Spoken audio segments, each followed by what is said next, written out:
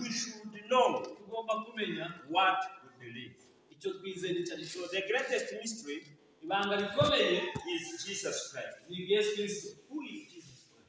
He is free God, and he has become man. But many believers, they say Jesus is 100% God, and there is 100% man. But there is no that percentage in the Bible. If Jesus is a man 100%, so he is a sinner. But the Bible says he has become one. A man that's who is different from us. When you know Jesus, you understand also his church, his body. His body. Because you can't separate Jesus from his body. You can't separate a person from the head and the other part. So when you say the church, that the church is a mystery, so also Jesus also is a mystery. So church is mystery and Jesus is mystery. Paul said in Ephesians chapter 3, when you start from verse 1 and you finish verse 12, he said that God himself, by his Spirit, he has revealed to me.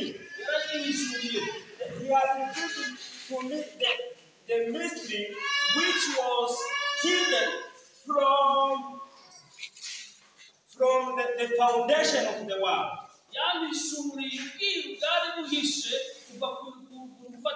And that mystery was not known by the prophets. The mystery of the church was not known by prophets. Isaiah didn't know about the church. Jeremiah the same. Ezekiel, Daniel, they have seen Jesus and his suffering. But the body of Christ was still a mystery. Paul said, by the Spirit,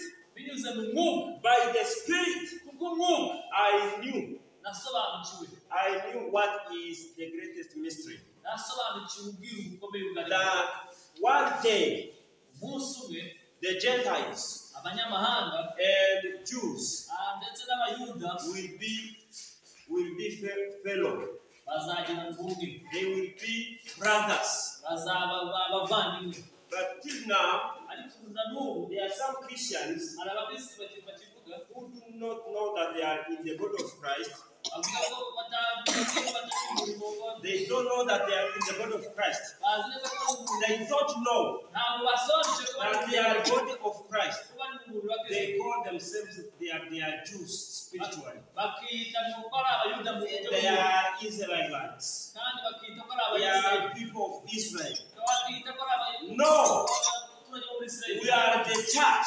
We are the body of Christ. And the body of Christ is made up with Gentiles and Jews. All people who believe in Jesus Christ. So the body of Christ is all people in them that Jesus lived in them.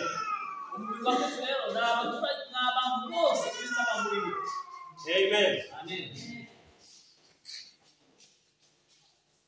It is very important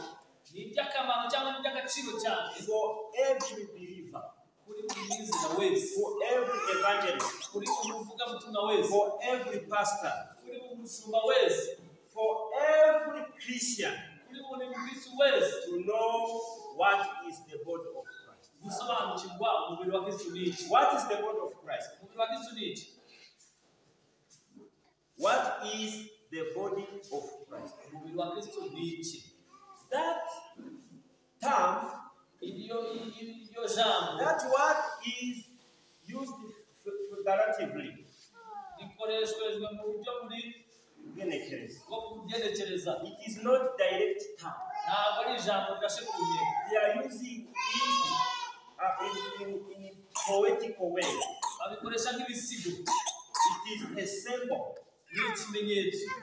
So when we say we are the body of Christ, it means two things. Number one, that every believer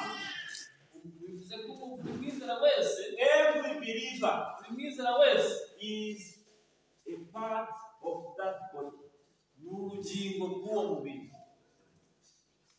Whether you are from Europe, whether you are from America, wherever you are, these names that we are identified with, they are not from the Bible. Here we are called ourselves Church of Apostles and Prophets. That name serves us to work with the government, but it's not from the Bible.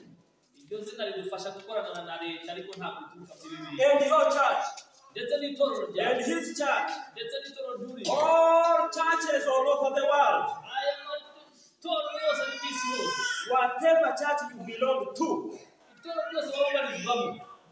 we are in one body.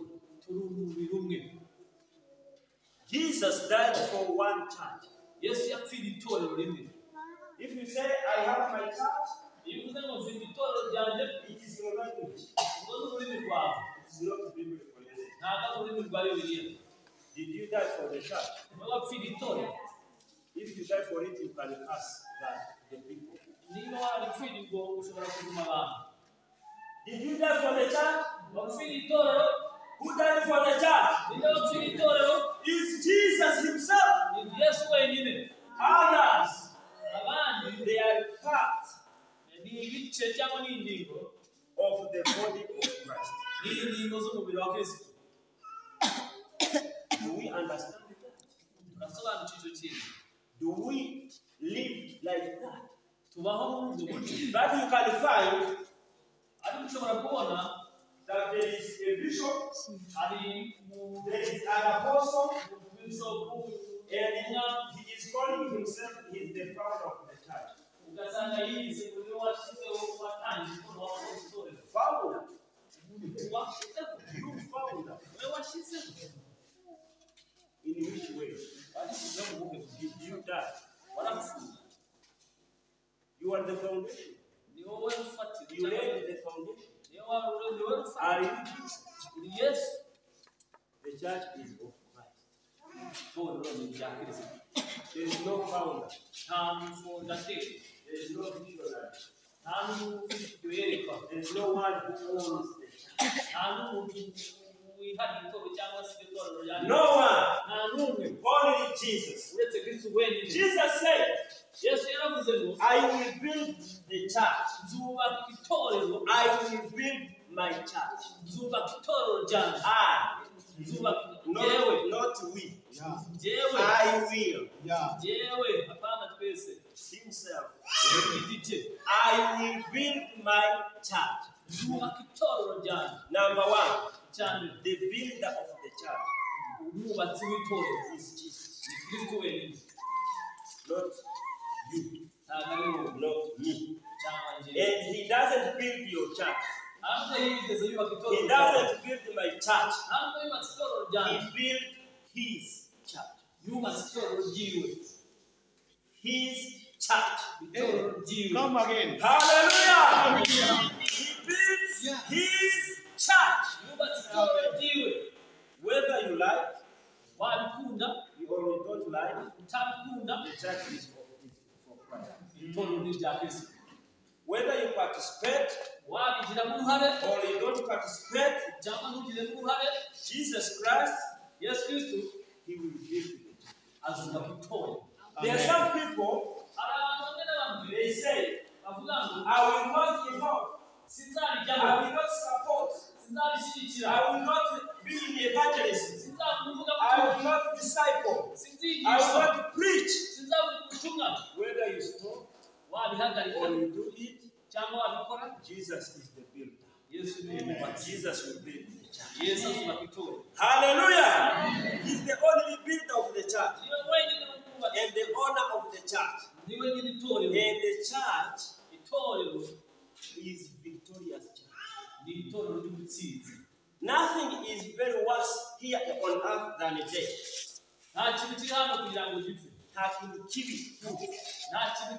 Nothing is very, very bad than death. But Jesus said, the gates of hell, which means the death cannot defeat the church. The death cannot defeat the church. And you are the part of the church. The death cannot defeat you. The death cannot defeat you. Hallelujah. Hallelujah. There are some people. Amen. Be still. Hallelujah. Amen. I want you to be still.